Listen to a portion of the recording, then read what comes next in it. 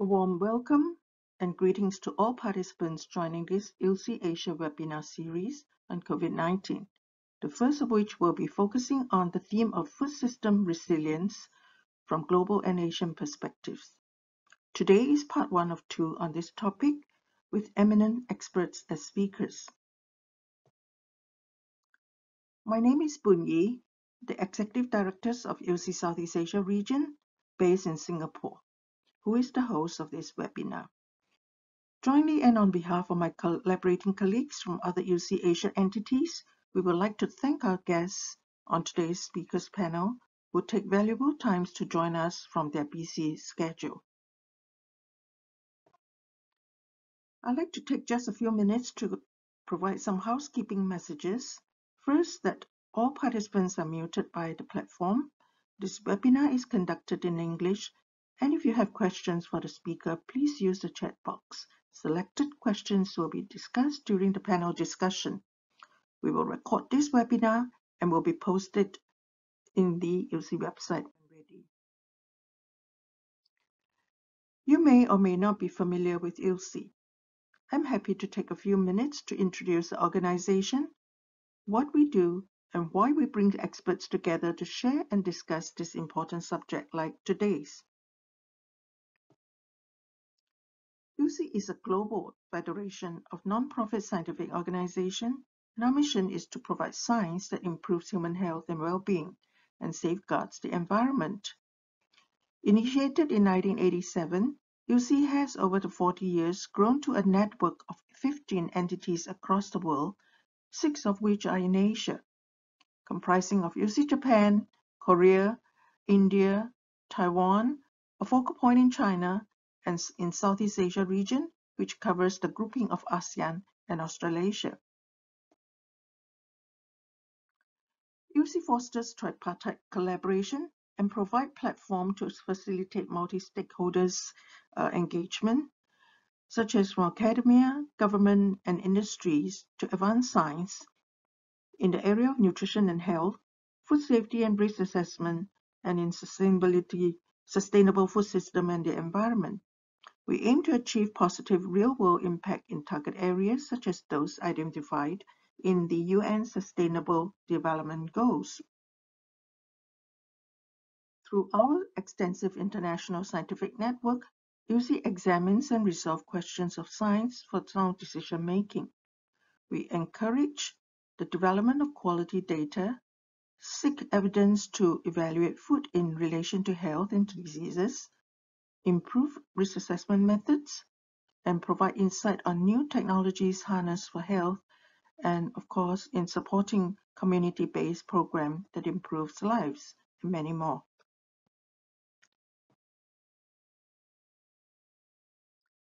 For example, in 2019, we hosted over 150 scientific meetings and workshops worldwide, and some of these are shared as education videos posted through our website, with over 70 scientific publications and research efforts made through our global tripartite collaboration across many sectors.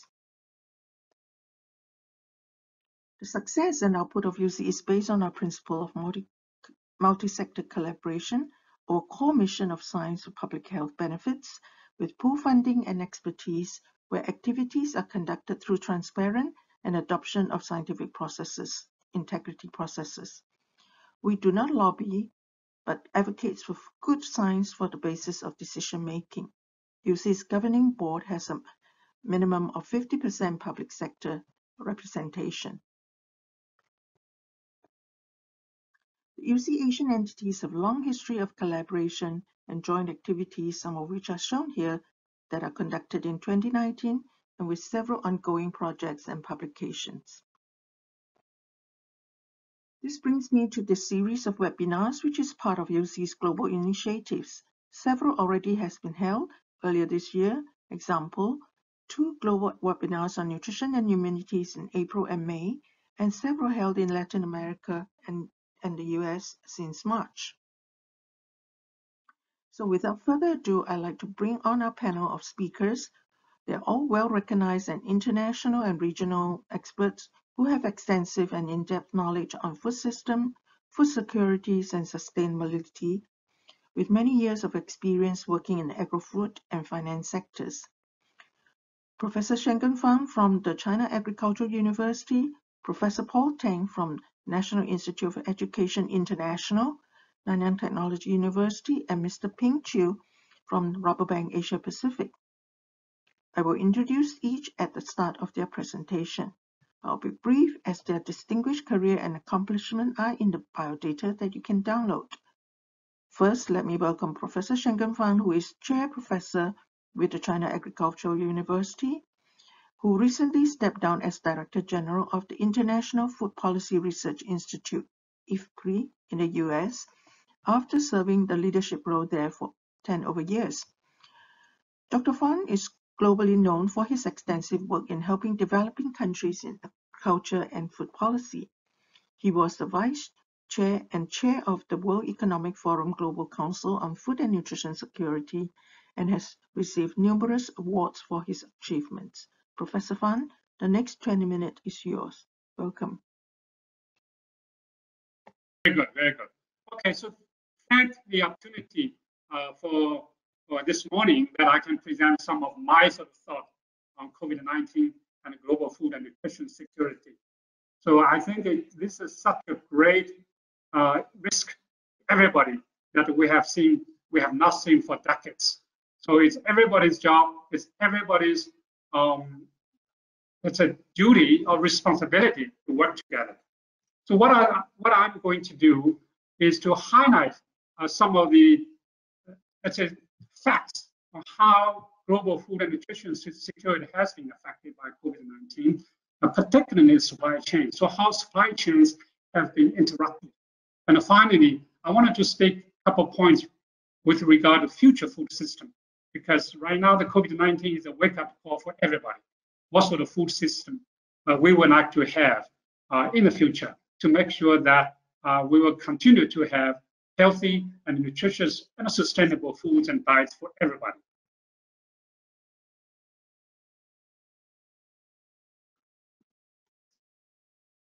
Okay, so I have already mentioned that, so I'm going to speak about the current global food and nutrition security. So it is already under threat. The second is supply chains have been interrupted because of COVID-19. And I also wanted to point out how have governments, international organizations, even the private sector responded to COVID-19. So we can draw the lessons, we can share the experience with each other to make sure that under COVID-19, everybody has access to nutritious and healthy foods. Now, again, as I mentioned, future food supply chains and future food system really needed to rethought. So how can we make sure that we can continue to innovate, continue to introduce institutional changes to make sure that our global food system will work for everybody. Now, right now, even before the COVID-19, we already have 820 million people who suffer from hunger. And even more important, 2 billion people suffer from so-called hidden hunger, lack of micronutrients like vitamin A, zinc, and iron. And this hidden hunger is as damaging as visible hunger. And again, we have more than 2 billion people who suffer from overweight and obesity. Our children are stunted. So the latest report from UNICEF, WHO, shows that right now we have 145 million children who are stunted. So altogether, we lose probably 5 to 10% of GDP globally because of these different forms of malnutrition. So it is, it's a nutrition problem, it is a health problem, it is also an economic problem. Now, because of COVID-19, we will see dramatically increased poverty and hunger. So IFPRI, where I worked as Director General for 10 years, shows that for every 1% economic growth reduction, there will be probably about 14 million more poor people, based on $1.90 per day poverty line. So could you imagine if we have 6% economic growth reduction? For 2020, IMF projected that the global economic growth will be negative 3%, compared to 3%, positive 3% growth without COVID-19. So you can see 6% net reduction in economic growth, which really means that we will see probably 80 to 90 million poor people in the world. And again, the global report for food crisis reported that in 2019, we had about 135 million people who suffer from extreme hunger, or called acute hunger, much worse than chronic hunger. And COVID-19 will add another 130 million extreme hungry people in the world. So together in 2020, we will see probably around 265 million extreme hungry people. And because of the slowed growth, economic growth, many people will not be able to access to nutritious and healthy foods. So they will just buy some stable foods like rice, wheat, and maize, which means that they will suffer from lack of balanced, diverse diets. This will have long-term impact on the children, on the youth, and even elderly people. Now, obviously, COVID-19 caused major disruptions in food supply. But the impact is heterogeneous. We can see that it is very different from 2007, 2008 food price crisis. I was working at IPRI that time, and then we really zoomed in to look at the causes, consequences, and the policy actions we can take to avoid the global food price crisis. So that time it was higher food price crisis. But this time, it's different. The consumers, because of lack of purchasing power, consumers demand less healthy, nutritious foods. So prices of fruits and vegetables actually quite low. On the other hand, smallholders cannot sell vegetables, fruits, and many other nutritious, healthy food products. So you can see food prices are low for consumers as well as for producers for different reasons. And if you look at the whole supply chain, food supply chain, so it is smallholders, it is small traders, it is poor consumers who suffer much more than anybody else. And here I wanted to emphasize the smallholders, youth, women, and the rural migrants, refugees that do not have the capacity to deal with the crisis. They also lack of capacity to recover from the shocks. Here, the trade has also been affected. I will talk a bit more about how countries have used the trade as a way to secure their own domestic food supply. Now, clearly, public programs such as school feeding programs, social protection programs, public kitchens, food banks have been disrupted in many countries. And we have seen a tremendous increase of demand of food from food banks from 50 to 100% in different parts of the world. Now, how have countries responded to COVID-19? So we can really draw the lessons and share the experiences to tackle the challenges we all face together. The food industry Asia presented a very good chart. I call it traffic lights. They monitor the situation in Asia weekly, so every week. If you look at this chart, you will see three different colors: green, orange, and red. Green means great, not much affected. Orange, it's in the middle. Red, it is severely affected by the COVID-19. So the first chart shows you the status of recovery. So many countries already begin to recover from COVID-19. And you will see that many countries are in green, except Sri Lanka, import and export, are still being affected by COVID-19. Australia, New Zealand, import and export.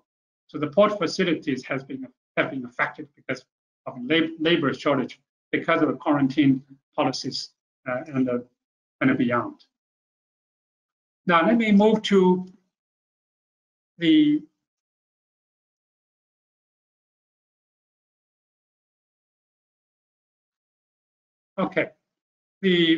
the countries that still have restrictions, including Singapore, Malaysia, the Philippines, many Southeast Asian countries are in. And yes, again, many countries have red dots, green dots, except let's say the Philippines. The food manufacturing has been affected. And in Singapore, I think the food services, just before this webinar, I heard that the people in Singapore are still struggling with food services because restaurants, many food services are still in lockdown mode. Now, I came to China in January, so after 35 years abroad, and immediately I have been working with researchers to provide data, provide support, advice to the government. So the government took the food issue very seriously, partly because of the food security has always been the top priority, and partly the researchers have really worked with the government to make sure that food and nutrition security are as important as health. So, as you know, the Wuhan was locked down on January 23rd, just before the Chinese New Year. So the first big effort from the Chinese government is from the Ministry of Agriculture, Transportation, and Public Security, and so on. So they jointly issued a notice or urgent call to make sure that different departments have to coordinate with each other to ensure effective logistics for food supply and materials. And from the top of the government, the State Council Premier Li Keqiang on February 5 called a meeting to make sure that there is a green channel. The green channel word was used first time to make sure that fresh agricultural products, the input for producing food have to be secured. So nobody can use these unauthorized roadblocks to block food supply and inputs for food production. And the private sector has also been very active, obviously, again, supported by the government, to use the e-delivery platforms to link smallholders from villages to urban communities without middle handlers. So that's really not just a technological innovation, as I can see, it is also institutional innovation. So point delivery of food from producing communities to consuming communities. Then obviously the poultry industry was very much affected because the poultry industry couldn't get feed, couldn't get labor, couldn't sell their products. So probably 50, even 70% of the poultry industry firms were facing tremendous challenges. In fact, the whole supply was very much affected. So to solve that problem, the National Development and Reform Commission and Ministry of Agriculture, Rural Affairs, and many other departments to make sure that there was a special policy to support the poultry industry by providing, again, the green channels, but also financial support to make sure that the small and medium-sized poultry industry, and that only expanded to other business sectors, for example, the vegetables, fruits, pork, and beyond. So that really helped to make sure that the whole food system remains functioning. Now, how other countries have responded. So although I left IPRI, I still work with IPRI very closely. IPRI set up a monetary system to monitor the prices, the food and supply chains in different countries. And equally important is to monitor the policy responses in developing countries. There are several points I just wanted to mention. One is the major restrictions on urban food traders. Now, in many developing countries, Africa, South Asia, the small informal traders play a huge role, critical role in linking producers to consumers, but they have been affected by knockdowns, by restrictions. And yes, some positive news. So there was a widespread support for contactless payments. So now you don't need to use cash. You can just use e-payment to pay your transactions. We have seen increased support from the government, like Nigeria, obviously India, and then targeted support to consumer livelihoods and lots of social protection systems that has been launched, resumed to protect urban consumers. But we also see there's less support for agriculture than for other forms of economic assistance. So this is something I wanted to emphasize. So agricultural smallholder farmers deserve much better support. And obviously, ministries of agriculture have been excluded from many national response, let's say, strategies, dialogue, or high-level engagement. Now, I want to talk a bit more about export bans. Starting March, April, many countries, including some of our neighbors, Vietnam, Cambodia, were planning or already beginning to impose some of the export bans, particularly in the case of rice. But global communities and regional communities have worked so hard to create a pressure for these countries not to use export bans.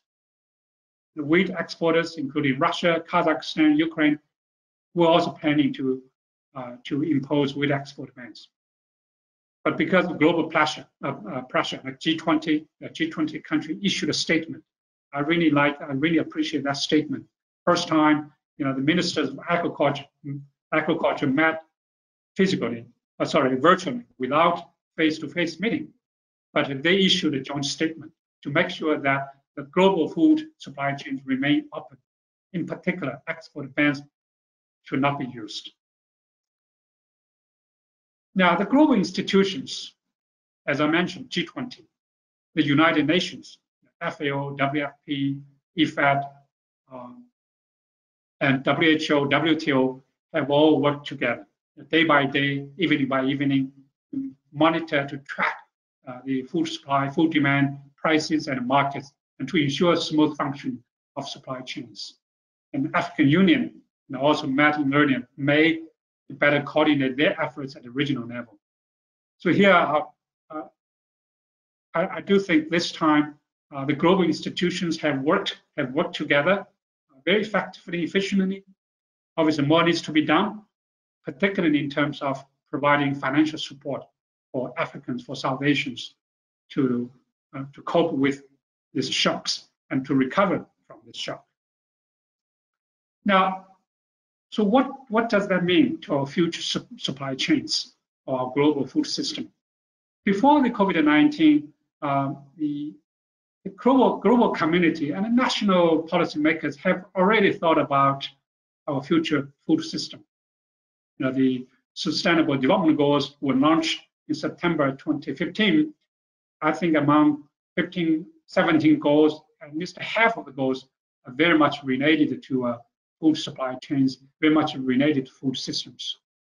So food system must producing healthy, nutritious foods, must be sustainable, must be climate resilient. But after COVID-19, two characteristics have become very prominent. The one is inclusion, the other one is resilience. So why inclusion? I think inclusion is so important to make sure that everybody in the food system, smallholders, women, youth, refugees, the population in conflict areas, must engage, must empower, must benefit from the global food system. By doing that, we can reduce poverty. So without inclusive food system, it will not be able to achieve the poverty reduction goal by 2030.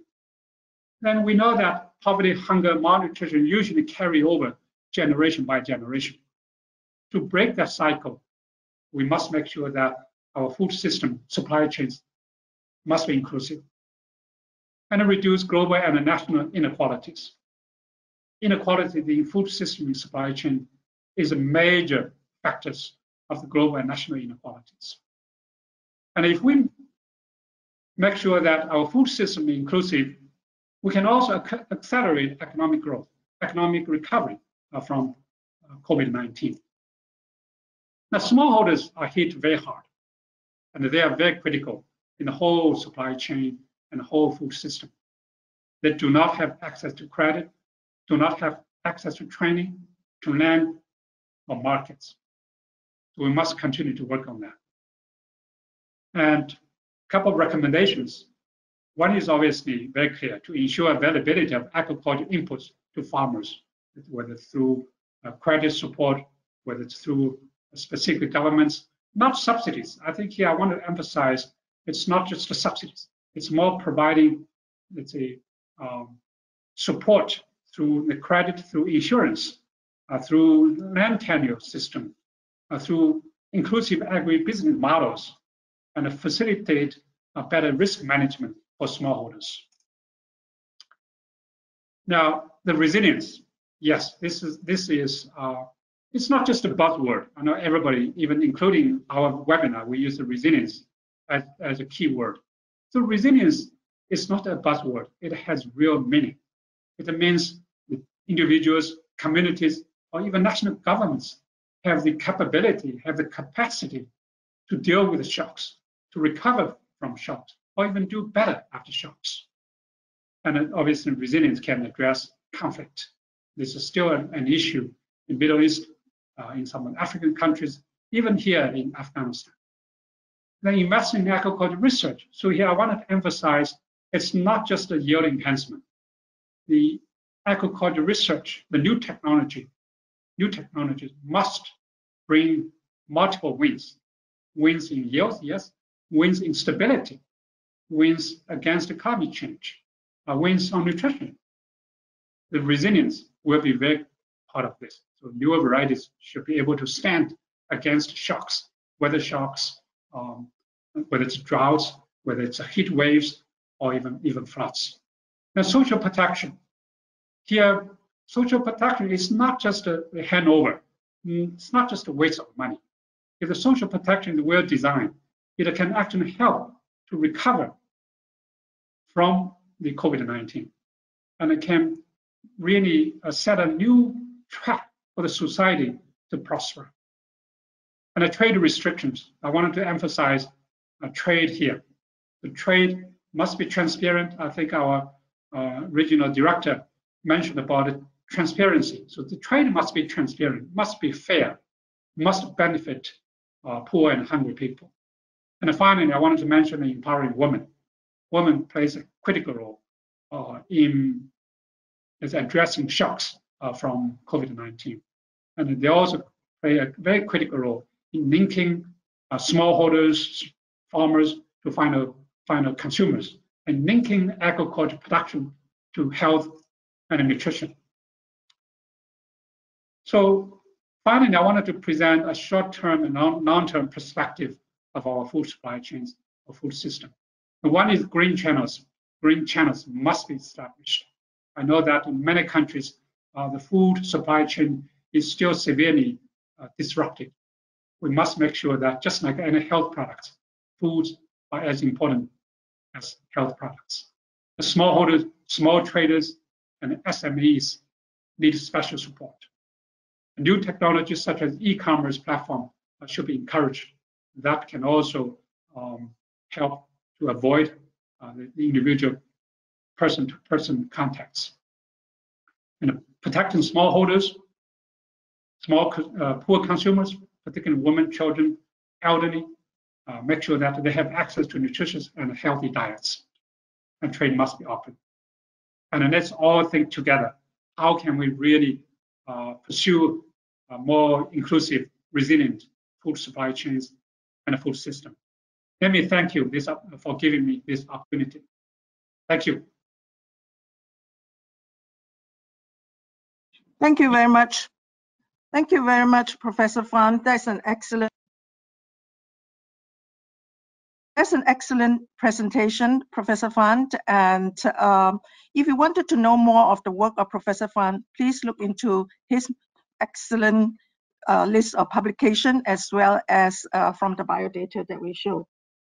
The question and answers will be in the panel discussion. Next, I would like to introduce Professor Paul Tang, who many of you already know, and he is well known in the international expertise in food security as well in sustainable development. Professor Tang has over 30 years of experience working in various sectors in both public and private, and he has published over about 250 technical papers, and his latest book is on issue and food security in published in 2018. Professor Tang, the floor is yours.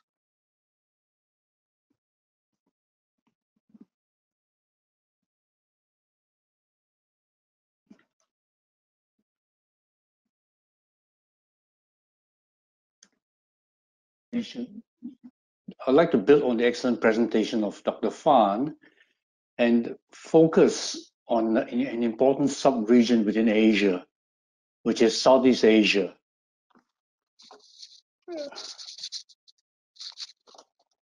I'm sorry, I'm having some problems here with moving my slides.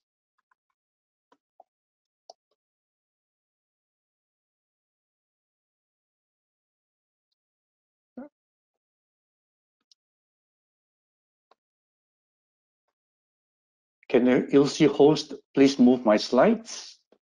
Next slide, please. Now, the region I want to talk about is Southeast Asia, and it can be represented by ASEAN. And for our friends from outside this region, ASEAN stands for the Association of Southeast Asian Nations, which is a very diverse group of 10 countries. I thought it's important to give some background first before I discuss the impact of COVID-19 and also in general, the impact of disruptors on ASEAN food systems and food system resilience. Now, within ASEAN, our 10 countries, we have countries that range from very high per capita incomes to low per capita incomes. But what we do know is that there's about 350 million middle class, which is approximately half the population here in the ASEAN region. Now, we also know that the sustainability of supply chains and the resilience in the food systems is dependent in this region on many factors. Arable land for self-production, GDP per capita, capacity for trade, natural resources, infrastructure investments, and so on. Next slide, please. One of the foundations, obviously, for resiliency, is the ability to have capacity for production.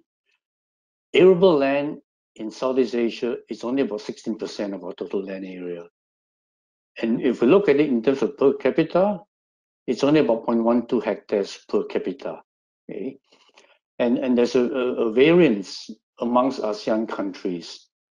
If you look at just agricultural land on this table here, it varies from Singapore, which is the lowest, less than 1%, to Thailand, which has about 43% of its land, total land area in agriculture. But in terms of arable land, then the figures become a bit lower.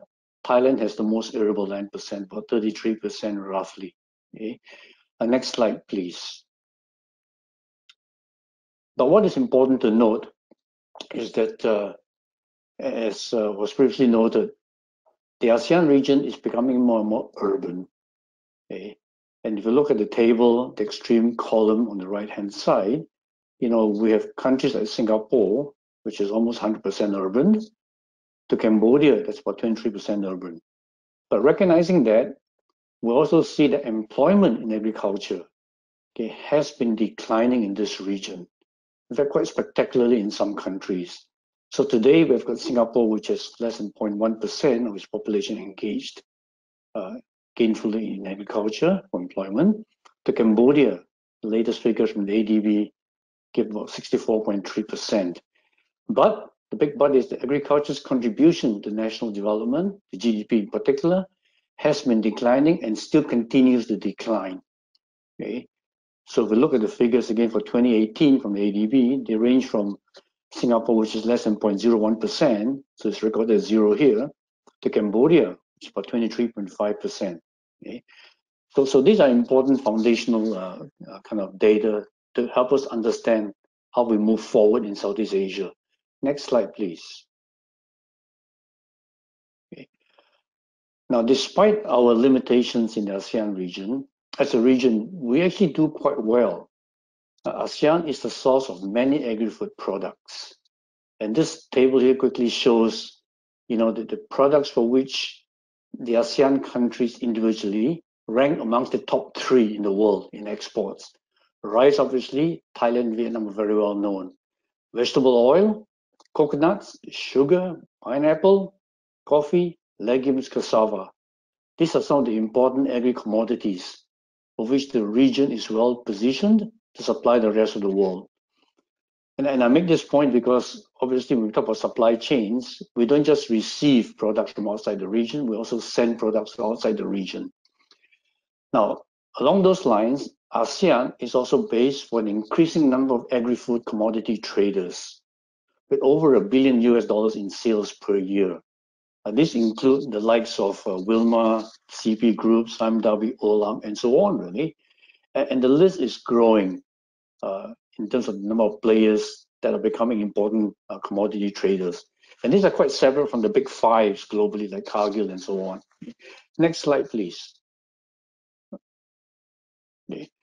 Now, we do know that food security in ASEAN, is sustained because of the many supply chains that we have. Some of them are interlocking. I think Prof. Fan mentioned inputs, and certainly in the area of inputs, for the supply chains, they really interlock. It could be the same supply chains supplying different food supply chains. And the origin of the supply chains also is from both within and outside ASEAN. And next slide, please. Next slide, please. Yeah. The supply chains are important because they are an important component of sustaining food security and also to provide resilience for the region, okay, for countries and for the ASEAN region. I wanted to share this scattergram here from the Economist Intelligence Unit's Global Food Security Index of 2019. And I know there's some counter arguments about shortening supply chains, but this is just to show that, the data that they have, the food security is not affected by dependency on food imports under normal circumstances. And that's very important to recognize. And we know that COVID-19 is not a normal situation. I'll delve a bit more on this later on. Next, please. Okay. So supply chains also reflect the production from food systems. And in ASEAN, rice is still a main feature of many of our food systems at the national level in ASEAN. And this figure, just in a summary, just shows that. Okay? And the picture has not changed for many decades in the ASEAN region. So ASEAN food system resilience then really depends importantly on extra ASEAN sources. In other words, on food coming in from supply chains that originate from outside the ASEAN region. Okay? And the data shows us that all ASEAN states import agri-food products from outside the region. In particular, wheat, soybean, and corn. So Indonesia, for example, is the world's largest importer of wheat from the latest data that we've seen. And also ASEAN has more agri-food trade with outside the region than within the region. It's estimated that intra-ASEAN food trade is only about 25% of all the exports, yeah? And we do have a few countries in ASEAN which are, I would say, trade surplus or food surplus, namely Indonesia, Malaysia, Thailand, and Myanmar. Next, please. Okay.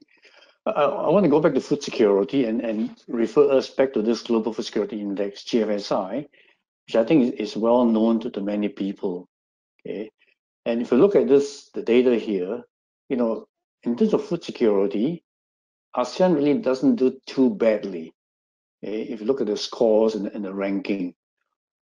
Next slide, please. Okay. Now, Singapore has been ranked amongst the top in food security by the GFSI, mainly because of our high scores of availability, affordability, quality, and safety. And it's a country that imports 90% of its food. Okay? But we also know that Singapore has highest affordability in terms of GDP per capita in the ASEAN region. Okay? But back to the GFSI, because this particular scattergram again is quite enlightening. Which shows that food security generally improves as GDP per capita increases. Okay? In other words, the capacity to make food available and to afford food are really proven quite strongly here in terms of GDP per capita, which in the end is reflected in household income itself. Next slide, please. But we know that in exceptional circumstances, like currently, food security and food systems can be disrupted. And this simple figure here shows the four commonly accepted dimensions of food security: availability, the physical access, the affordability, economic access, the food utilization. On the left-hand box there, I've shown pandemics. Even though currently we're dealing with pandemics, the region itself has many other disruptors. I mean, severe weather is a classical example. This region has one of the highest frequencies of unexpected severe weathers. So often when we talk about food systems and resilience, we must keep in mind that the current situation focuses on COVID-19, but we mustn't forget about all the other disruptors that are kind of hovering in the background. Okay? So generally, again, as the EIA GFSI data shows, ASEAN countries are not that resilient to disruptions, especially disruptions in their natural resource base or to climate change. And Singapore is a good example. Okay? It's absolutely not resilient at all in terms of our natural resource base or climate change. Next slide, please. Now, I want to kind of talk about the region a little bit more. There is a lot of regional collaboration and cooperation to try and build a regional approach to issues. Okay? And I highlight here the ASEAN Vision 2025, which is premised on three particular programs, the AEC, or ASEAN Economic Community, the ASCC, and then the APSC. In particular, the AEC and the ASCC have embedded in these large initiatives, also sub-initiatives like on food security, on food agriculture, and the forestry, and so on. Next slide, please. Next, please. COVID-19, as has been mentioned, has really been a wake-up call for all of us in ASEAN. Okay, and this comes at the midpoint of two very important ASEAN-level initiatives. These are two of many. I just wanted to highlight these two. The first is the strategic plan, the vision strategic plan of ASEAN cooperation on food, agriculture, and forestry, the SPFAF. Okay, and then the second, of course, is the strategic plan of action for food security, the SPAFS. Next slide, please. Next slide, please. Just to show very quickly, in terms of the SPFAF, there are different strategic trusts which all the ASEAN member states have come together to try and focus on. Okay? And I just wanted to highlight the Trust 1 and Trust 4, which are particularly germane to our discussions this morning. The others are as well, but more has been accomplished in the others in terms of trade facilitation and so on. If you look at the first one, this is on sustainable production and green technologies. We really haven't made that much progress in the ASEAN region, and a lot more needs to be done. The second is the resilience to climate change, natural disasters, and other shocks. Again, a lot more progress can be made with a lot more cooperation. So this is one of the two initiatives. This is the SPFAF. Next one, please. So the SPAFAF, sorry. Next one, please. This is on food security, the strategic plan of action for security. And here, again, there are 9 particular trusts or initiatives. And I just wanted to highlight those in red here, which are more important in the context of COVID-19 and disruptions.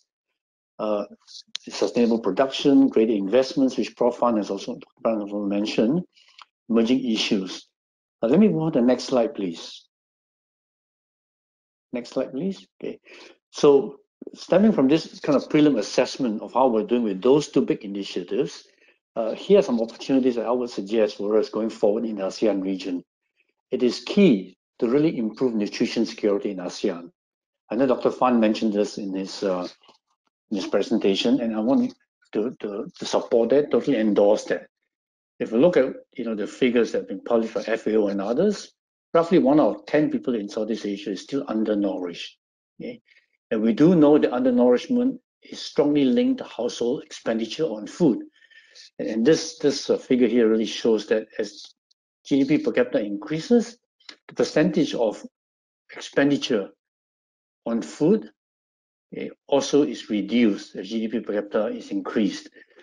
And what the link is that, as people spend more money of their household income on food, the undernourishment or malnutrition is also higher in those families, in those households. So it's imperative in ASEAN that we focus in the next few years on improving nutrition security, because we're urbanizing, we're having increasing middle class, and yet we have this high level of undernourishment in the ASEAN region. Next slide, please. Now, Dr. Fan also mentioned, investment, and I totally want to support that. We have to significantly increase the level of investment. But investment in what? Okay. In fact, in the slides that I couldn't move, I modified this last slide to show areas for investment. This includes areas like sustainable production, emerging issues like pandemics, for example, are two just examples. And then other novel food production techniques, new farming systems. These are all areas that in the next few years, we really could do a lot more in the ASEAN region. Okay? And not just because to offset the import from outside the region, but also because we also want to have a higher level of self-production to shorten our food supply chains in the ASEAN region. And then also, lastly, to increase the amount of production that we have to supply the rest of the world. Next slide, please. I think let me conclude these 20 minutes by saying that, for us to sustain ASEAN food supply and also to improve our food system resilience in this region, we can best do it through regional initiatives. Okay, but regional initiatives that are built on the strengths of individual ASEAN member states. Okay, we don't have enough time in this webinar to talk about the strengths of individual member states, but there are many. Okay? And the challenge to us in this region, which is also the opportunity, is to work much closer together, to find those common points, to work together, okay, so that collectively we improve our system resilience within the ASEAN region. So thank you very much for listening, and we look forward to the panel discussion later. That ends my discussion. Thank you, Bunyi. Thank you, Professor Tang, and that is a very insightful look into the ASEAN situation in comparison to the other part of the world. And of course, resilience in terms of securities in a black swan event like COVID is, of course, something that nobody expected. But I think this could be really good topics to talk about in the panel. I would like to call upon Mr. Ping Chu now as our next speakers. And Ping is from the Rabobank, and he is Head of Food and Agricultural Research and Advisory in Asia, and has many years of experience in research and analysis. And of course, Rabobank is well known for its link to the food and agricultural sectors, and they are able to provide a lot of the insight in terms of the investment and the finance, as well as how the food and agricultural sector will move and need to move in the coming years. So, Ping. Thank you, Bunyi. And good morning, good afternoon, good evening to all the audience here. First, I'd like to thank ILSI for this opportunity for Rabobank in this webinar. And I'm very humbled in front of the two esteemed scientist speakers before me. I help look after research in food and agri for a bank. And what I'll share today is what we gain from our understanding from our clients and the private industries. Now, I will elaborate on a few things. One is about the economic and social impact of COVID-19, especially on Asia food and agri supply chain. And I will even briefly mention what the post-COVID environment could look like across Asia. But I also want to just highlight some longer-term issues that the two professors have highlighted. Can you turn to the next slide, please? Thank you. Now, for those unfamiliar, Rabobank is a Dutch bank. We have our roots in the Farmers Cooperative. And as you know, the Netherlands is a small country, but has a lot of agriculture background. And so that's where Rabobank stems from. Now, Rabobank is committed to the food and agri sector. We are a cooperative bank with the purpose of growing a better world together. As a leading food and agri bank and thought leader on key sustainable food production trends, Rabobank is taking the lead in many conversations about how the entire food chain is part of the solution to feed the world sustainably. We have been also active on the climate change and sustainability discussion, and we believe that partnership is the only way to advance the food security and food sustainability agenda. That's why we collaborated with Temasek and PwC on a report last November, which I'll come back to it at the end of this presentation. So now getting back to COVID-19. Next slide, please. Nasir Talib, who coined the term black swan, has actually came up with and said that this COVID-19 he won't classify as a black swan event. By definition, black swan event by him is an unpredictable, rare, and catastrophic event. And one of his main reasons is that this is not a black swan because it has been predicted by a few people, including Bill Gates. Nonetheless, the pandemic and its global impact are rare and catastrophic. Such devastation to demand, processing, logistics, supply chains can only come about in severe scenarios of prolonged disasters. And at such global level, only war comes to matching this type of impact, bar the destruction of capital stock.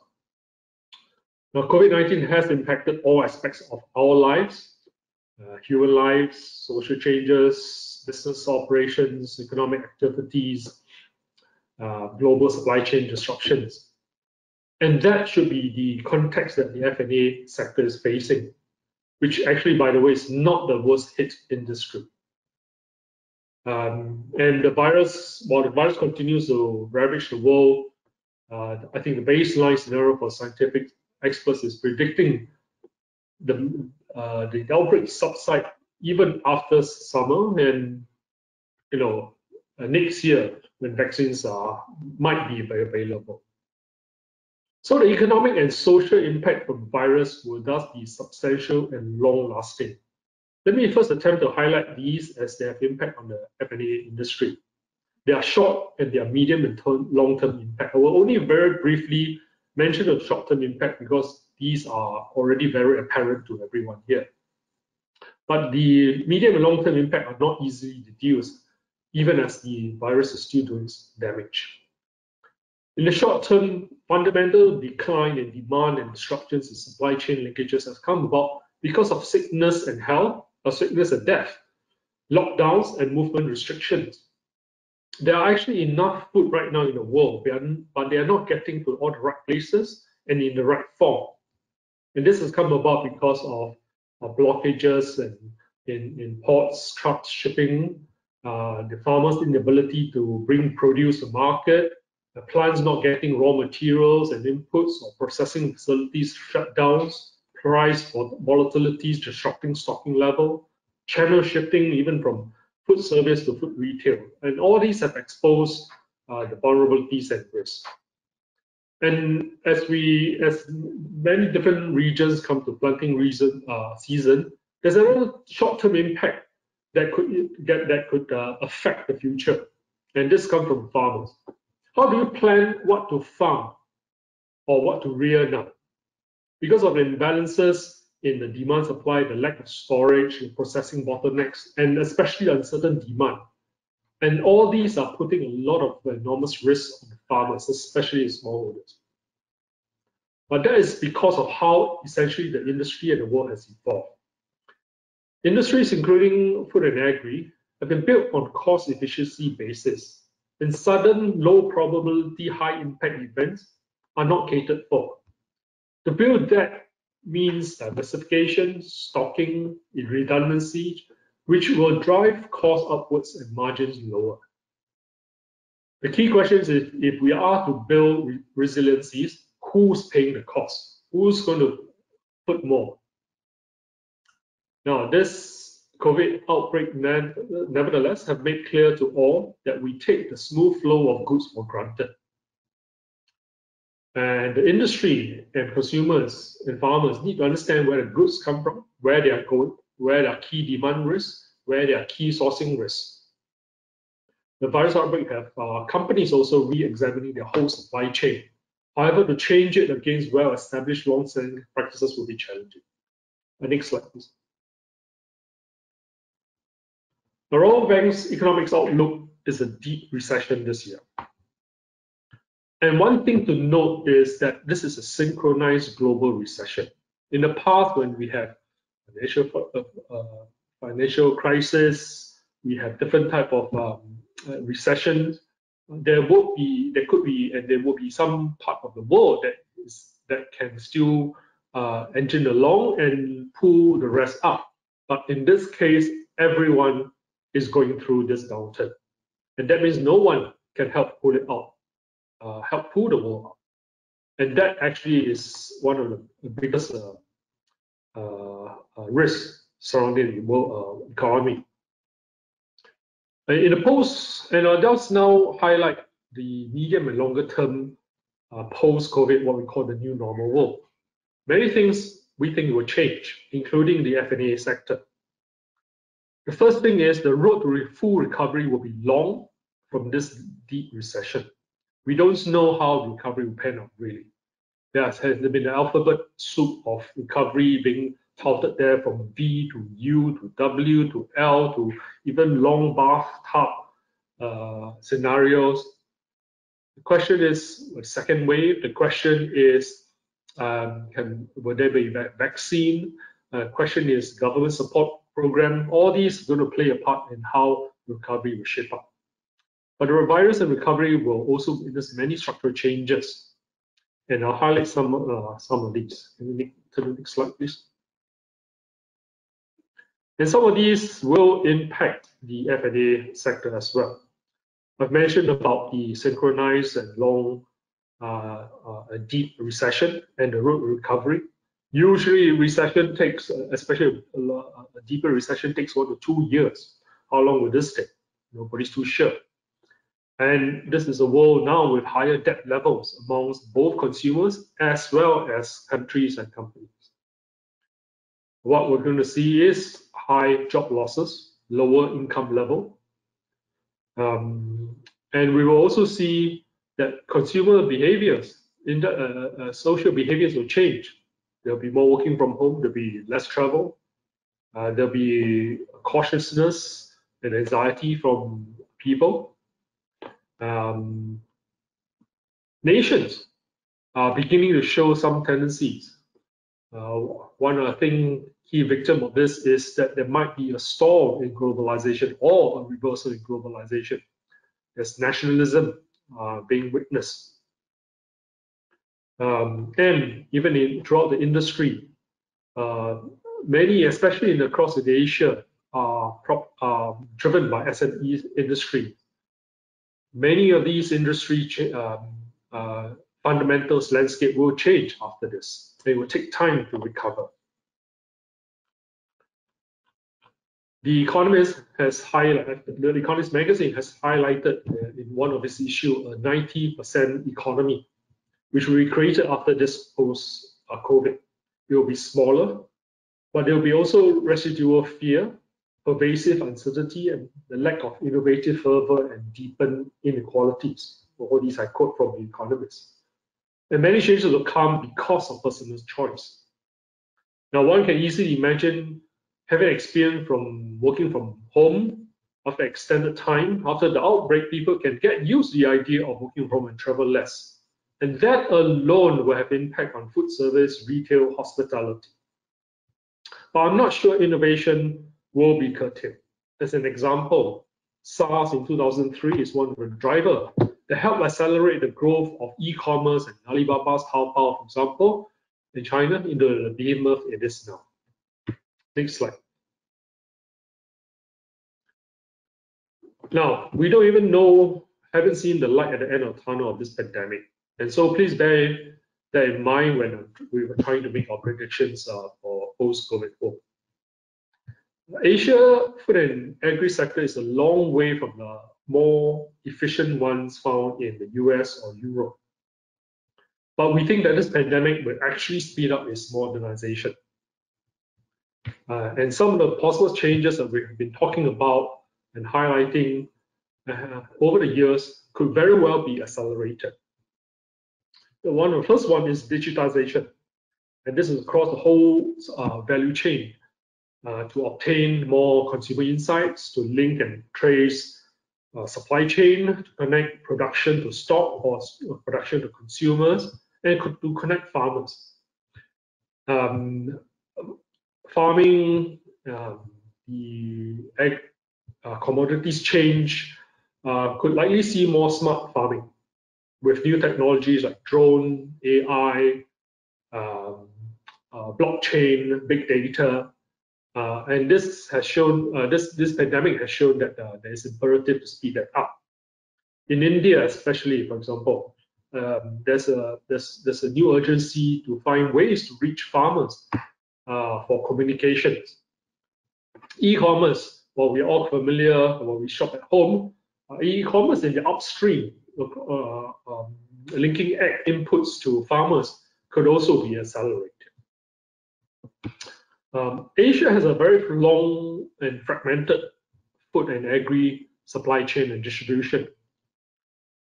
The virus outbreak would have disrupted and maybe closed many of the small businesses down, constrict the supply chain, and lay off many of the labor-intensive industries and distribution channels. Just look at India with its lockdown.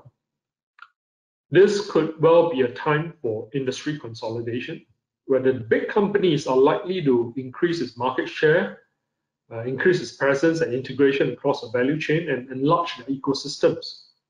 For example, animal protein companies will try to build breeding system and will even set up an integrated supply chain. In India, the unorganized market channel is severely impacted, with agents, intermediaries disappearing because there's just not a lot to work. And so, but the organized channel will actually penetrate and expand faster. Now, I mentioned before the food and agri sector, and this is not just in Asia, but also found across in Europe and US, has shown that especially the production and farming is still highly dependent on labor, including migrant workers, unregistered and illegal. And this is a time when companies are starting to think about this automation and labor reliance in the longer run, even including in the plantation and farms that we have seen here across Asia. However, in the short term, labor costs will be low due to this huge unemployment. Many plants which are labor intensive in during this time will be reviewing these operations on robotics, for example. In India, we have heard that agri-chemical plants, which are less automated with high requirement of labor, has gotten into some mishaps. Because of the lack of labor, they weren't able to operate these plants properly. For plants, for factories, they are beginning to also have to think about biosecurity for both the products and for workers. We talk so much about supply chain disruptions, and supply chain is top of mind for many companies' executives. And the risk related to supply chain disruption will be reevaluated, especially among those choking points in international trade routes. There will be a call for incentive and urgency to, especially for the bigger companies, to invest overseas for better securing of sourcing. There will be increased need for storage if both at source as well as importing. Both China and Southeast Asia are net importers of grains and oilseeds. And it shows, this COVID-19 shows that both region is limited to, is exposed to limited availabilities of raw materials due to these disruptions. Inventory control, operations management has also been top of mind. Like I mentioned before, we operate in a just-in-time efficiency manner.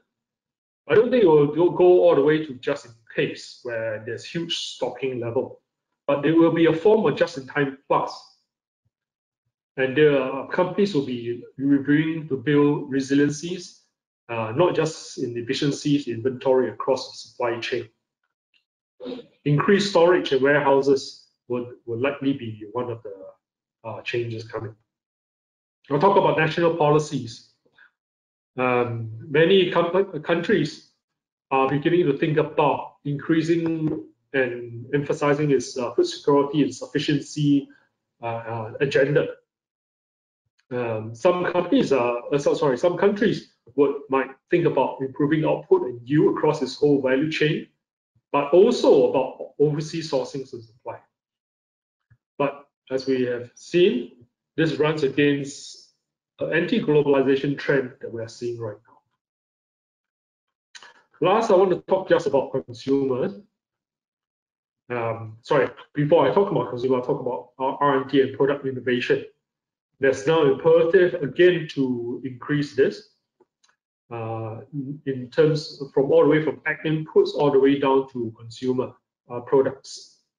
There'll be more diagnostic testing procedures, and there'll be more vaccine, animal health, R&D, nutrition levels that the two scientists have highlighted, and more investment into in-house genetics and flexible feed reformulations, etc. And lastly, consumers. We think that there will be substantial changes in consumer behaviors. Eating at home will be a new norm. The worry about financial security will be reflected in food spending. Health, wellness, immunity building, part of that. Everyone has highlighted acceleration in digital, e-commerce, cashless payment. And all this will actually have an impact all the way up the supply chain to farming. And this is where farmers have to realize how consumer behavior and demand will change for their products. There's even a need for consumer education and awareness. In India, in the beginning of the virus outbreak, there's been social media rumors and fake news about how the virus was spread via poultry. And that led to a crash of more than half of poultry prices. It's proven to be unfounded, but it took a long time for the poultry industry to get back to its feet right now. So just to very quickly conclude on the industry changes. There have been many reports about the agri-food supply chain during this pandemic. But our view is it is actually not broken. It is stretched, it is imbalanced, mainly because of disruptions and incoming economic dislocations and the transitions and eventual post-COVID world. But it shows that we cannot take our agri-food supply chain for granted. Next slide, please.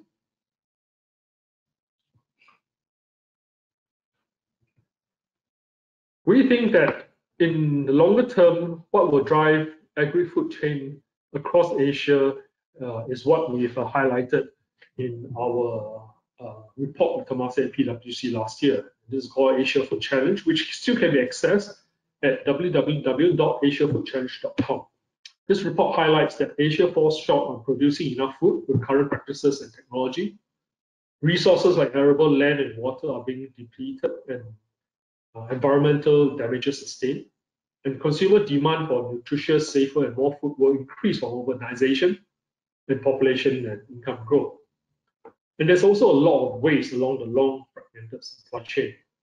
And what is needed is investment and innovation across the whole value chain of Asia. We think, I'll just highlight two key areas, especially post-COVID, that innovation and investments are truly needed. One of this is, and both actually resonate very similarly with Professor Teng and Professor Fan. One is starting with the farmers. Asia has an estimated 400 million smallholder farmers. And I agree totally with the two professors The poor, the farmers, smallholders will be impacted more by this COVID. And so innovation investment has to be looked at to address their needs as well as overcome their constraints.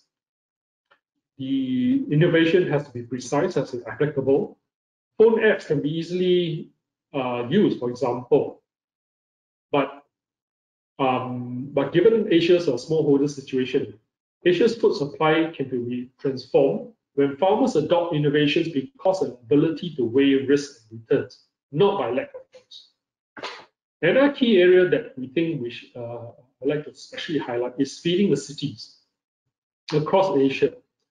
The pandemic has clearly highlighted that when population are concentrated, producing enough and supplying to the urban cities will have to be rethink. Localization or shortening supply chain have always been mentioned, but it could be put in the front row. So in conclusion, I agree with both our professors. Asia needs innovation and technology to transform its agri-food system into one that's ecologically and economically sustainable. But Asia needs a collective effort. So I'll end it with this. Thanks. Thank you, Ping. And a very enlightening private sector and economic perspective on the trends on what the industry as well as the consumer will be looking at and what are the change in the value chains in the coming years with innovation as well as investment that are needed. So thank you for all our three eminent speakers who really share the key knowledge as well as your perspectives with regards to the topics that we have today. And we did receive and also are receiving many questions. So I would like to call upon for the next session, the panel discussion, Mr. Jeff Smith, the president of ILSI Southeast Asia, who is hosting our host for this seminar series, to be the moderator and of course to facilitate the discussion that we see that will take up about 20 minutes. Thank you. Jeff, over to you.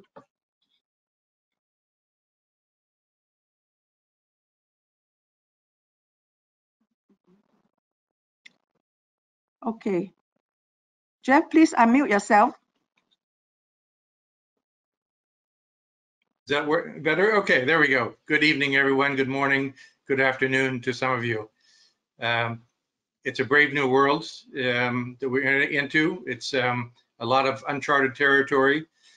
It's a pity that we can't meet the speakers face to face, but due to the advantages of new technologies, we can connect all around the world. So we have participants from Africa, from South America, from the US, Sri Lanka, all over Asia. So we're covering a large part of the world. We've been very lucky to hear from three distinguished speakers. And now we're going to get a chance to talk and ask some of the questions. So I'm going to dive right into that. The first question I want to ask is, one of the presentations showed not much progress in sustainable agriculture. And the question I want to raise is about how to encourage that and also metrics. I know that IFPRI has worked with Johns Hopkins and is in the process of developing a sustainable food systems dashboard so you can sort of see where we are.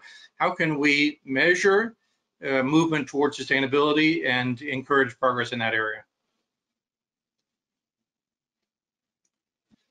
Maybe Professor Fan would like to start. Sure, yes, I would be very happy to do that. You hear me? Yes. Okay, very good. Yes, I think this is a very important question, sustainability. My sort of take is we failed in policy. We do have technologies, we do have good practices, but we do not have good policy. So the current policy is to provide subsidies for farmers to produce more grains. So for example, the whole world right now is providing more than $600 billion to subsidize water, fertilizers, pesticides, and so on, to produce basically probably 3 or 4 major crops, rice, wheat, and maize, and so on.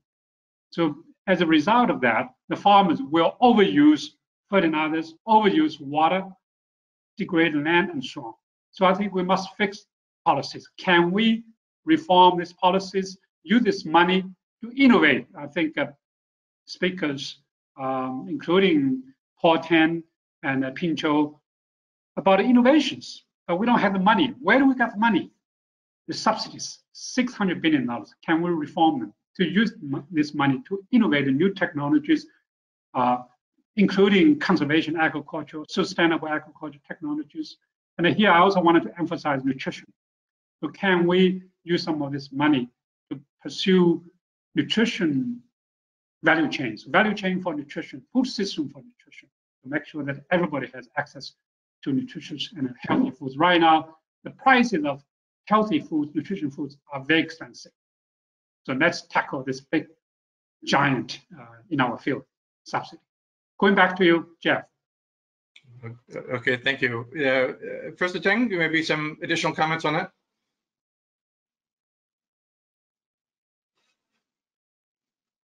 I think you're still on mute, Professor Teng. Prof, can you unmute yourself? Ryan. Okay, now we hear you. Okay, I want to build on what Dr. Fan said. I think it's important that we have incentives at both ends of the supply chain, basically the producers and the consumers. I think, if I were a producer, I would want to know, why should I go for sustainable practices? What's the incentive to me to do so, right? So there's an analogous to, say, good agricultural practice. You could have good sustainable practice and assure that, the producers are rewarded in some way. At the consumer end, we're hearing in Singapore now, there are consumers asking for sustainably produced food, okay, which then feeds back to the producer. So we've also got to link these two together to come up with truly sustainable systems as a whole. Okay, so that would be my kind of addition to what the Prof. Fan has said. Okay, there's a very good point. So that leads to the next question of this. There's been a lot of discussion about linking nutrition and agriculture. Obviously, all of our nutrients come from food produced in the food supply chain, but the linkages are sometimes not very well understood or very much strengthened. I sometimes say farmers don't get paid for nutrition. What steps could be taken to strengthen those links between the agricultural, livestock, food supply chain and nutrition?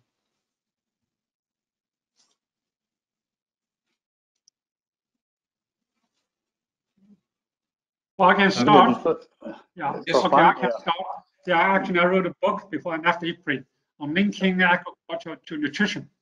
So here we emphasize a couple of things. One is obviously right now the technology innovations are very much on stable crops. Can we do more with fruits, vegetables, beans? I think the technology, the value chains all have to use the nutrition as a goal. That's number one. Number two is the policy. Again, the policy, like the Ministry of Agriculture, their objective is self-sufficiency, food self-sufficiency. Doesn't matter what food. I think the Ministry of Agriculture should really change their goal to providing healthy, nutritious foods for everybody in the country. Does not matter whether that food is coming from other countries or from their own countries and beyond. So the governance is also very critical. Now, some of the technologies, the biofortification, you can actually add micronutrients into crops through breeding, even traditional breeding. You can do that. So there are many ways to link agriculture to nutrition much health. Finally, the woman. Obviously, woman has to be empowered in the whole value chain. The women do pay attention to nutrition. If the children are stunted, if the family do not have access to healthy and nutritious diets, women are very much worried. So let's empower them. Let's make sure that they have the means to pursue that goal. Over. Okay, those are all extremely important points. Just to mention this whole issue of the nutrients in the food. So ILSI has done quite a bit of work, and obviously FAO does tremendous work in developing databases on the nutrient contents in food. This is for some people kind of a boring topic, but it's if you're trying to link nutrition and agriculture, good to know nutrients in the food that we're actually eating. Jeff, may I just say something? Can I- Here, Jeff? Oh, Yes, sorry. please. Professor Tang, please. Ping, after you, Ping. No, I actually wanted to address the investment and innovation question before that, but thanks for this. So the main thing I wanted to say is that the investment, yes, governments can invest and will have to invest, but I think the industry still have to play a very big part in investment in innovation. And I'll just share that food and agriculture investment actually, first of all, lacks many other industries. This is a phenomenon for the whole world. But across in Asia, it even lacks those that are found in the US and Europe and many other places. And that is because, and I think everyone understands why that is so, especially across Asia. And so first of all, if the governments, first of all, can address some of the issues and that will facilitate private sector investment, that will help. And some of these includes, and this is what I think Professor Tan maybe have highlighted, the fragmentation of land holding across in Asia. It doesn't bring about mechanization, it doesn't bring about even Uberization easily. That is something, how to enable land holdings to be even if it's not consolidated, to be used for credit. That could be something that is very valuable. And Professor Tang has mentioned about ASEAN and its regulatory and policies across many countries. One of the things that many executives across the private sectors have found that there are still not totally aligned regulatory frameworks across many of the countries, and that prevents an investment into scale, for example. So fixing the regulatory frameworks across would be very helpful. And investment in core infrastructure. If you don't even have roads to certain places, you can't build warehouse, you can't build cold storage. So infrastructure remains a very core element for these investments to take place. So these are just some of the things that company executives have highlighted. And I think that private sectors can still play a large part, and they have to work hand in hand with the government, setting up innovation hubs, which Singapore is actually in the forefront of doing so in the past in high tech and now in food. Those are things that can help build a critical mass for innovation. And even things like streamlining financial incentives, especially for startups. We're talking about startups now, especially, and innovation really comes from a startup. And first and foremost, that we see in the US and Europe. If governments across can facilitate that, the hubs, the financial incentives for these startups, that can take place across Asia. Okay, thank you, Mr. Chu. Professor Tang, you wanted to add one? Yes, I wanted to say something about your question about agriculture and nutrition. I think what COVID-19 has shown us too is that it's not agriculture per se, and especially in the urban environments, it's actually gardening and nutrition. I was so heartened to read this morning that in the UK, there are more and more people taking hold of their own, kind of nutrition security by growing more vegetables in the backyard. Now, certainly in a place like Singapore, we have seen a re-emergence of interest in people growing their own vegetables, but not to the extent of course, of the UK and other countries. So I think that's an important element, and that then goes into urban farming. What can we do? And the majority of us live in cities now. What can we do as citizens of cities to take control of our own nutrition by growing our own vegetables in small gardens of some kind. I would put it to us all that, that's where self-empowerment is so important, I think, to allow people to do these kind of things, and we should provide the means to do so. Like I know some countries are now running out of seeds because there's been a big surge of people buying vegetable seeds to grow vegetables themselves. I wanted to add that element, not just agriculture alone, but kind of to me, it's gardening and it's kind of agriculture in a subsector really. Thank you. Okay, thank you for the thing. So yes, you all have touched on really incredible points. This rural-urban divide and how to link that, because certainly populations around the world are becoming more urban, but most of the food is grown in the rural areas, although we may have some possibilities for urban farming and home farming. I think this whole point about inclusiveness and bringing everybody to be able to participate in the global economic improvement. We've seen very dramatic reductions over the past 2 decades in global poverty, in infant mortality.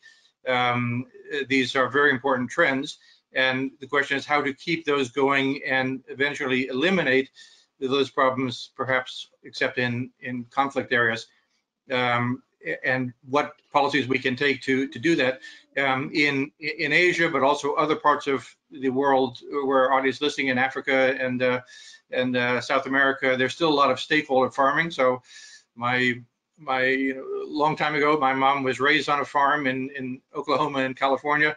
But nowadays, if I want to take my daughter to a farm, it's more like going to Disneyland to visit. People don't get that link to farming.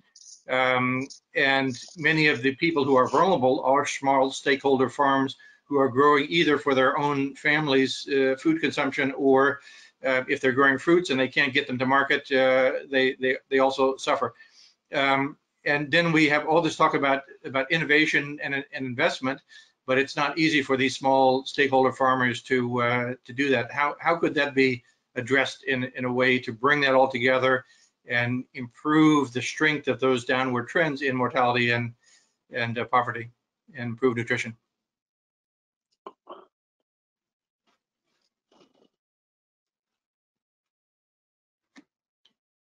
You're all free to start. Professor, continue a bit. I don't know, let Shangen go first. I think he's worked in this area. Well, I think the institutional changes will be very critical here to make sure that smallholders have access to land. Yes, I mentioned that the farmland is very fragmented, particularly in Southeast Asia, as Paul has mentioned. So how can we make sure that smallholders either move up or move out? That's some of the language I used before. So if there's opportunity for smallholders to move to cities, why not? I was a smallholder farmer back in my village 45 years ago. I don't to move out. Then the people left there, they can increase the size, they can move up by accessing to good technologies, good market, through all these value chains. So the people left in my villages now, are doing pretty well because the consolidation of land, access to markets, access to credit. So moving up, moving out will be the solution. Over. Okay, thank you. Yes, the technology. So you mentioned earlier cashless payments. Of course, in China, WeChat and some other cashless payments are popular. Even in Africa, M-Pesa in Kenya is very popular, and even rural areas can get this information, which has an impact, a positive impact on information flows as well, besides payments. I think a number of you have shown, actually, although this is a real crisis that we're dealing with, the resilience of the food supply system, the food supply chain, has been rather good considering all the difficulties. And maybe this information flows can help with that. Obviously, the closer that you can link demand and supply with better information means lower stocks and more efficient production, perhaps. At the same time, there is some thought of food banks I don't know if you have a comment on the extent to which food banks played a role in the current crisis and ought to play a role in future crises. Maybe those 2 points. Yeah. Well, on the food, you mentioned about the food banks. So I just become a new board member of the global network of food banks. I learned quite a bit. The food bank studies in US, in Europe, they are quite important in feeding people during crisis.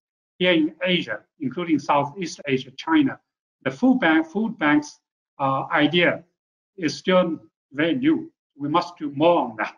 So, for example, certain farmers or certain processors couldn't sell their products.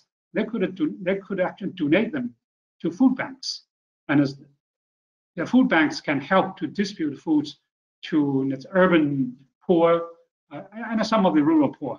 So I do think the food banks can play a very big role in our region. Let's work more on that. Yeah. Okay, thank you. Professor Teng? Yeah.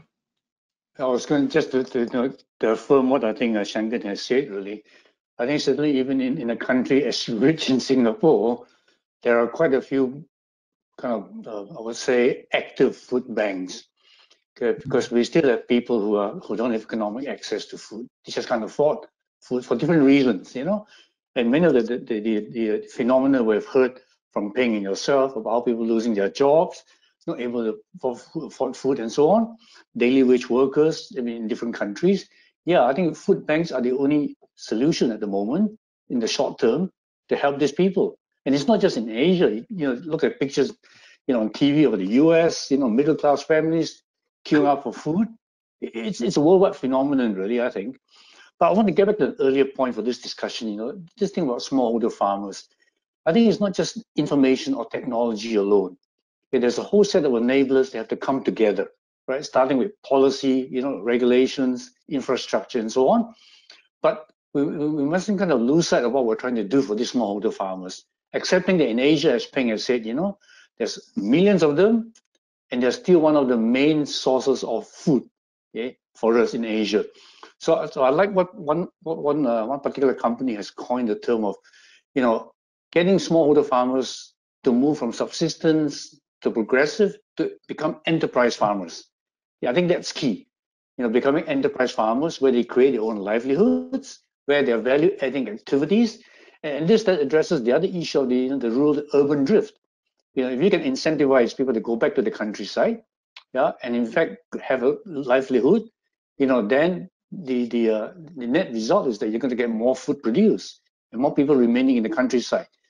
But that, of course, is a simplistic picture. There are all kinds of issues involved here, as Prof. Van knows so well. I just wanted to add that part there. Yeah, Okay, it's key for us to move smallholder farmers. Yeah. Okay, thank you. I would like to get from Mr. Chu on those topics and also the investment. So not only do we have a lot of smallholder farmers in Asia and other parts of the world, but also a lot of the food processing are done by SMEs. So we think of some of the big companies, but SMEs play a key role as well. So how can that be, again, linked to this overall security and sustainability? Let me address the food banks and the small farmers. I totally agree. Food banks and all these support measures are definitely needed now in the short term because they are really affected the poor, the farmers, the rural sector. But I'm someone who believes that you don't give a fish, you teach someone to fish. Mm-hmm. I think that needs to be thought of more robustly, especially for these small farmers. So I totally agree that moving from subsistence to enterprise, I think that's a great phrase to use. That really should be the way we look at how to enable the smallholders. And that we actually have seen many advances and innovations being tested out. For example, in India, in Indochina, where small agtech companies are helping to serve the farmers. Farmers across the world face all kinds of issues, but the number one issue is weather. The number one issue is water. Number one issue is soil. Number one issue is price and what to produce. So I know we might not emphasize this enough, but information, I think, is one key issue that farmers, smallholder farmers, have to deal with. If you give them enough tools, farmers are one of the hardest people in the world. You give them enough tools, you give them enough information, you help them along the way, they will survive.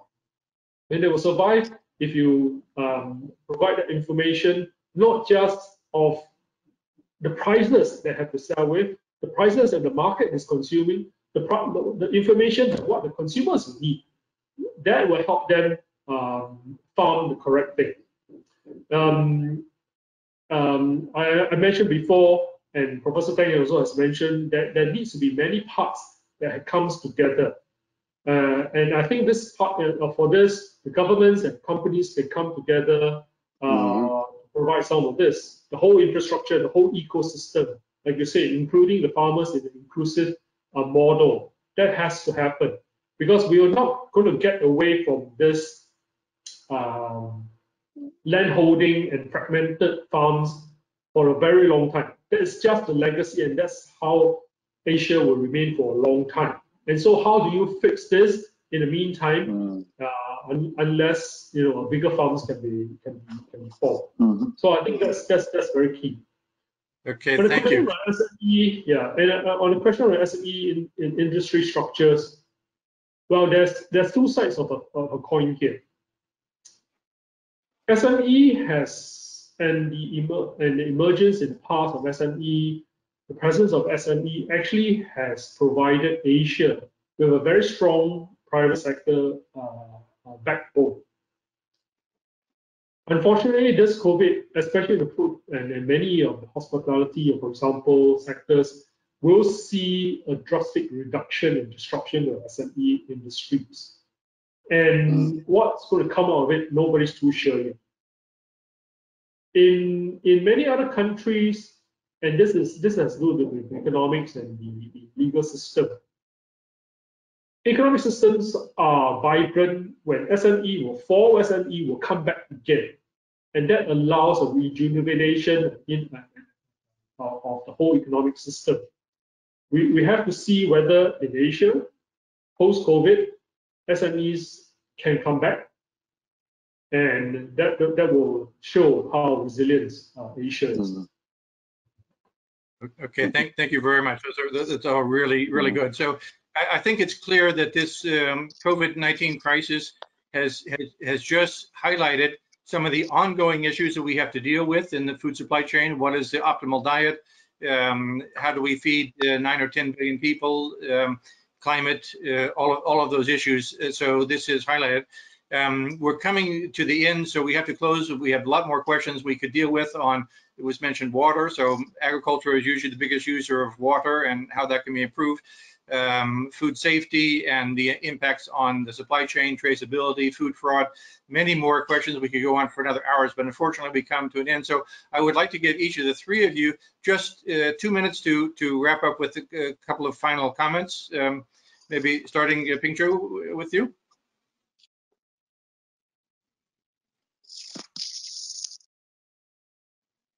Okay, so if I can conclude, I think there are short-term challenges and issues that we have to deal with, and there are longer-term concerning the food and agri sector, especially across Asia. I would say that in the short term, I think we need to convince governments across the world to abstain from nationalism. I think globalization and trade needs to go on because that's going to hurt everyone. If you just put in export bans, etc. I've mentioned before, there's enough food. It's just the supply chain is disrupted. We need to think of how to solve the supply chain and not just it's game theory. Once somebody starts doing something, it will affect everyone.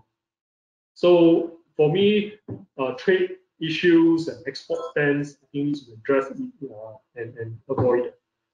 Another immediate issue is the safety measures, biosecurity measures, and we have seen that as the medical professions, as governments still continue to deal with virus, one thing that everyone, from companies to governments to individuals, have to put in place now is safety measures with regards to virus. Because if you don't do that, the food chain will break down again. And the food chain will break down from farming to the processing to the supply chain, consumer, a demand for food. So safety measures, it has to be a short-term, immediate concern. In the longer term, I would still like to urge everyone to look at longer-term climate change sustainability issues. These continue to be first and foremost, and that's going to impact Asia and Africa more than anywhere. And the longer-term food issues will still come from climate change and sustainability. And this also includes water. And we've mentioned this many times, smallholder farmers across in Asia has to be something that we look at as well as feeding the cities. Thanks. Okay, thank you so much. Yes, in Singapore, although we are increasing a bit of our own food production, we definitely depend on trade and our neighbors. So, Professor Fan. Yes, I think ASEAN and have very big role to play.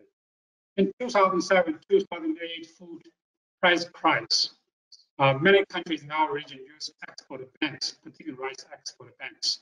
Rice price increased by 100%, 200% within 6 months. And we learned a huge lesson. After that, ASEAN +3 set up a regional rice reserve.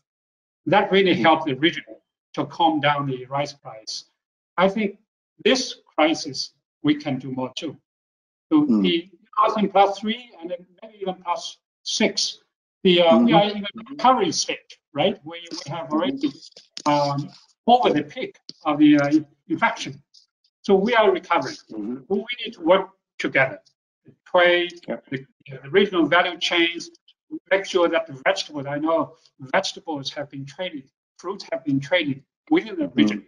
Let's make sure that no country will use COVID-19 as an excuse, to set up trade restrictions, whether it's import or export. I think we can do it. Our region can set a very good example, not just ASEAN +3, I think ASEAN +6. Over. Good. Okay, thank you. And Professor Tang. Okay, let me just make 3 points, I think, in conclusion. I think first is, I think the crisis has taught us that we've got to put the agri-food sector back on the table, okay, for investments in different areas, for discussion, priority by governments. Okay, I think too many governments have tended to, in a sense, sideline agriculture, in other sectors. So that's one point. Second point is, I think we could somehow increase the resilience in our food systems through multi-pronged approaches. And this includes not just supply chain, self-production, but also tapping into previously untapped sources of production. And coming from Singapore, I would say like urban, peri-urban areas is one example, okay, which is emerging as an important source of food to complement production in the countryside. The last point I want to make is that I think we need to be more prepared. This whole area of preparedness for food security, just like the way the health people do, okay? There's a whole area of health security preparedness. We haven't seen too much of food security preparedness as a concept being implemented. I think Prof. Fan just gave one example. One of the preparedness elements is to have stockpiles in reserve at a regional level. The other is infrastructure. Okay, there's also policies, regional collaboration. So these are all going towards this concept of food security preparedness, which I don't believe we've looked at seriously. Over. Thank you. Okay, thank you very much for all this very excellent insights and technical analysis. Really important. I hope our viewers have appreciated that. We are again, we have lots of questions. We'll have to think about if we write this up formally all the good information. We are going to make the video available. Other questions like what are the priorities for the research agenda, but I think we've given lots of food for thought and lots of information. So I'm going to turn it back over to Mrs. Zhong to wrap up the webinar. Thank you all again. Thank you, Jeff, Prof. Fan, Prof. Tang, and Mr. Chu for a very impactful panel session that could easily go on for another hour. Unfortunately, we have come to the end of this webinar. I'd like to thank all our web speakers for their excellent presentations and to Jeff Smith, who guided the development and moderated the panel session, covering the many important issues and questions raised for this discussion. And of course, on how we could better integrate agriculture, technology, and nutrition. We will follow up on some of the deliberation on part 2 of this webinar on food system resilience and help identify appropriate actions and collaboration where ILSI can contribute. You may find out more on the extensive activities and publication of ILSI and ILSI entities across the world through our website. We thank and acknowledge our panel of experts who have declared no conflict of interest in attending and presenting in this webinar. In closing, I would also like to thank ILSI Global, ILSI Southeast Asia region, and ILSI Asia entity staff and colleagues who supported and collaborated on this webinar series. And to all participants who attended and sent in your questions, we appreciate your feedback and welcome you to join our next event on Tuesday, June 16, on Science Frontiers and Public Health, addressing the biomedical sciences, technology, and nutrition issues of related interest to COVID-19. The part 2 of the Food System Resilience webinar will be held in early July. So see you again, goodbye, and have a good day.